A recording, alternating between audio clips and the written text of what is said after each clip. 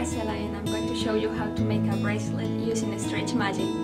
Stretch Magic is great for making bracelets because no clasp is required and the finished piece of jewelry can be slipped on and off with great ease. First, cut a piece of Stretch Magic. You will want to cut your length 4 to 5 inches longer than the finished piece so you'll have plenty left over to tie your knots. Keep in mind the piece will stretch with time, so you may want to make the band a little tight at first.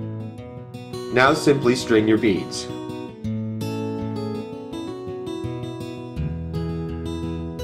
Connect the ends using a square knot, and if desired, finish with a drop of super glue for added security.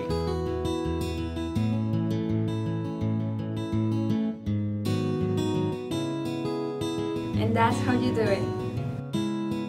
For more beading tips and techniques, as well as jewelry designs and all of your beading supply needs, visit BreitlingBeads.com.